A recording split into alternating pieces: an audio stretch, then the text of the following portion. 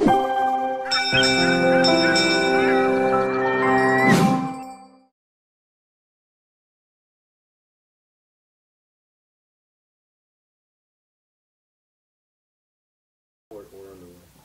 are working hours? So, okay, in port, I just use myself as an example. In port, I'm here at 4:30 in the morning, right?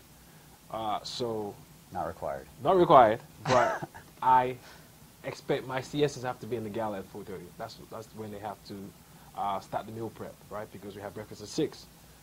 So if I expect my CSS to be there at that time, I show up at that time, just to make sure they see the leadership is willing and able to do this. So why can't I do it, right? So that perception of knowing that I care pushes my guys to want to do better.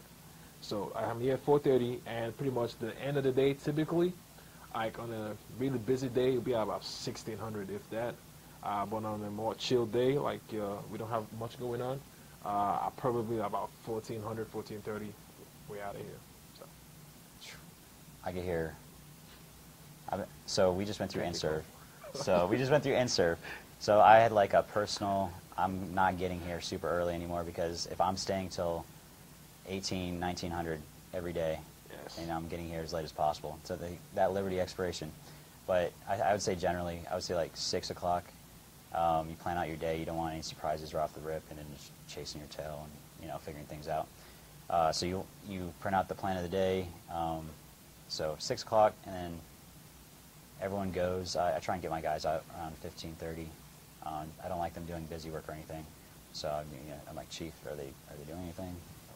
Anyway, but 15:30, and then whenever I let them go, Chief and I will go and do a rundown of what's going to happen the next day. So we'll stay an extra 20 minutes or so. But on the way, your working hours is from when you wake up to when you hit your rack. There's nothing like, I'm going to go chill time. It doesn't exist. Because, you have mid-rats for S2, so you're always working. It's like from start of the day to the end of the day. Mm-hmm. Underway is different. Underway. There's a lot of more prep goes into it. So Underway you have, and it's all, I believe in one team, one fight for sure. So ship store operator we have clamped down, clean the ship from 7:30 to 8:30. Ship store opens from 8:30 till lunch. It opens again after lunch till dinner, and opens up after dinner until 2000. And then we got to do breakouts, fill the vending machines. So it's not, underway is bad for S3. It's brutal. It's bad. I won't say it's bad, but it's just like a lot hectic. Like a lot goes into it. But once as time goes on, you build your routine. So it's like you don't even feel it. It's just the same routine every day, and you just kind of get into that. So underway it's not that bad, but long days. I like underways. What do you like about it? That routine, I think you get more work done. I think, yeah. You can't go home. So you literally at home, be like, what, I get this done tomorrow. No, you're there. You're going to do it just now. So I think that aspect of it is like, okay, since I'm here, might as well. You get more sleep because, getting home. So if I leave work, and this is just for the Norfolk area, if I leave work at 4 o'clock, which is pretty standard, you got to fight the traffic for an hour. So you get home by 5:30, and then you stay up for a few hours, and then you got to go wake up early and come back and do it all again. So. Or you stay up late and you don't get any sleep, and you just prefer to have duty, so you get some sleep. Duty days, That's the duty days. Duty days important. All right, so if you're going small deck, I guess even carriers and whatnot, OD import, you got to get coiled. So depending on what you have, right? So once you are aware of what you got to do, you got to be here early, making sure you're here for turnover. The duty days are long, so we both duty supply on our duty days. So there's a lot of like hazmat, a lot of S2 stuff going on. Is balancing like, okay, my job as a divo and also my responsibilities to the ship as the duty supply officer on board. So it can be demanding, but once you like get used to it, it's just routine. It's not bad. It's not bad at all. They always call supply. Always. Every duty day, I don't know what it is, something different, something you've never done before. Suppo probably knows the answer, but he's not trying to bother Suppo. Yeah, so you just got to just figure it out. Make things up as you go along. And I like that. That's the best part. I really do like the problem solving. So you don't want to bother SUPO. Why No. not? Heck no. SUPO has a lot on its plate, man. You know, just running for S1 and dealing with engineering, that is just tasking in itself. So we here to take the problems away, not add to it. So we have to make sure SUPO can come to us with tasks. Like, look, task is, hey, episode Disbo, I need this done.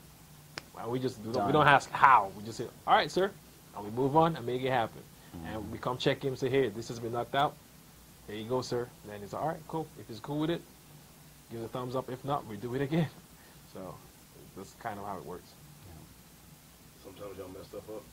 Always. Always. It's Always. the best way to learn. That's the best way. It's like I didn't. But like so many errors. Well, you know, it's like, all right, sir, do it again, and you know, and that's how you learn. Especially with being like a young ensign and like in the Navy, we make mistakes, but it's just being able to learn from those mistakes. Is there a right way to mess up and a wrong way to mess up? Yeah, the wrong way to mess up is just not trying at all. It's like, you know, someone delegates something to me, and I just pass it on to a junior sailor, and without any oversight, right? Then without even checking back at it, I give it back to Suppo. So at this time, I'm not communicating exactly what he wants done, and we've lost oversight. So right now, it makes Suppo look bad, and we just wasted that time.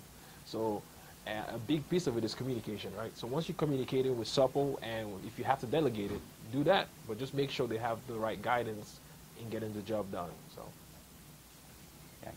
Yeah, communication, keep everyone in the loop. You're not correcting the deficiency if you're giving it to someone else and you just pass it on. So you're not learning from it. And this is just a learning tour. You know, you don't know anything, and by the time we're done with it, You still don't know anything. yeah, it's done. Yeah. All right, qualified lifestyle versus unqualified lifestyle. Is it different, similar, same, whatever? What do you like? The Swiss go? Yeah. Oh, it's next week. It's coming. It's happening. But yeah, I take a lot of steak from the people just because I'm the food service officer. A lot of people are gonna, you know, try and bully you per se into like strong arm you, I guess, for choice of a better word, into giving in. Like, hey, why don't we have ice cream socials? Why don't we have this? Why don't we have that? So it's your job to take this gripe away from your personnel, right? That's why I'm here. So if I have 57% manning, the publication states we should close down the wardroom line. But I'm not going to do that. However, I can make cutbacks. We don't have to have extra order in the morning, and we can still maintain that line and just put an FSA out there. So it's your job to kind of take that attention from your personnel so they don't feel that burden, and however, try and keep the crew, the wardroom happy. So that has been a major thing coming in, is like, how do I take all of this attention from my people and take the hit of it? And, you know, just being there for them. Shoot. Okay, qualified. I don't think it's that big of a difference, but they love to gripe about FSO all the time, you know, for whatever, you know, something different every day. But if you're qualified, you don't need them anymore. So Exactly. You're like, well, I'm qualified now. I'm just waiting my time, pretty much. Yes. So that's the thing, is like, I need those PQS signed off. Yeah, he's so like, I got to play nice and, you know, they like, smile. we need ice cream, and you're like, how much price? So yeah, it's painful, but it'll be worth it. I'll let you know in a week, I guess. Is it kind of cool to learn some of the stuff about the ship, though, and does that help you do your job better? Yeah, I thought it was cool. Going to briefs, you're not just sitting there, you know, just being there. Instead, you get some essay on what's going on. So. For me, I have mixed feelings for this one. Yes, just from a knowledge perspective, because you don't want to be the one in the room during the briefs without no knowledge of what's going on. Because at the end of the day, you're a naval officer first before you're a supply officer. But on the other hand, as a supply officer, you're still a strategic officer, and you have your own job you have to do. And that sometimes can take away from you. You can take that away from you as a young officer, you know, especially that learning curve. If you don't have a strong team behind you, it's a lot harder to be on the bridge, stand and watch. And, you know, people still yelling at you that your job is not getting done because you don't have that, you know, time to balance both of them. So it can be hectic coming in, but again, you only get better with time. But starting out, it is difficult, because starting out, all you want to do is, hey, I need to learn my job, I need to be good at my job so I can, you know, better serve the crew and the people. So there's a balance. Supply is very important. However, it is very important to be a naval officer. It is.